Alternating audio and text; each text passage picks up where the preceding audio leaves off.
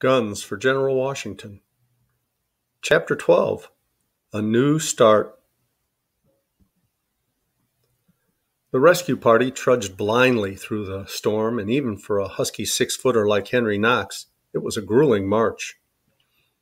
For several miles, they struggled through snow 3 feet deep, against a howling wind moving across country with no path or trail to guide them. Their breath came in gasps, and they floundered in deep drifts, often losing their footing. At last, exhausted and numb with cold, they staggered into still water and were taken to the home of Squire Fisher. Bowls of hot broth, eaten in front of an open fire, helped to revive the frozen hikers. When the squire heard Henry's story, he sent his farmhands with food and supplies to relieve the crew trapped in the pine grove. Then he lent Henry his fastest horse so the colonel could race ahead to Albany. Meanwhile, in the snow-bound grove, Will did his best to keep the animals warm and raise the men's failing spirits. He joked with young J.P., who was feeling frightened, but trying hard not to show it. By evening, the storm had passed and the wind finally died down. Henry, riding the fast mount, managed to reach Albany at last and hurried to see General Schuyler. The general, who was one of the doubters, still thought the plan was crazy, but he admired the colonel's stubborn courage. "Most of the horses are played out and have to be replaced," Henry said unhappily. "Some of my men are sick too and need medical help." Schuyler nodded thoughtfully. "We'll take care of your sick. I'll also send a platoon into the countryside to find substitutes. I don't know how much luck we'll have, but we'll try."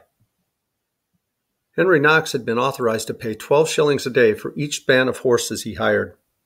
It was a good fee, but he found to his dismay that there were few takers. The locals all supported the rebel cause, but they knew the perils of winter and the dangers of the trail, and they were afraid to risk their animals. While Henry fretted over the delay, Schuyler's men scoured the area, visiting every farm and hamlet, bargaining for teams and drivers.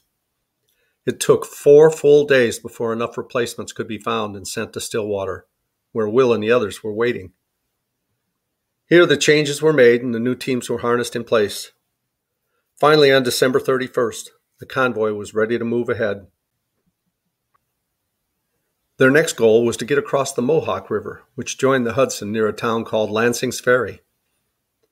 The Mohawk was frozen over, and Henry expected this to be a simple operation like their earlier crossing.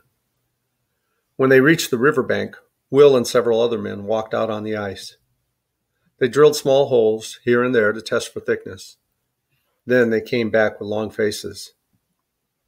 "The ice is starting to melt," Will explained to his brother. "It's getting thin out toward the middle." Henry scratched his chin slowly.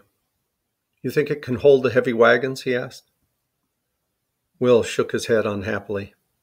"Not a chance," he said. "I'm afraid they'll never make it." And we'll read chapter 13 next time. Till then, as Tigger says, ta-ta for now. Thanks so much for listening. Love you guys. Bye-bye.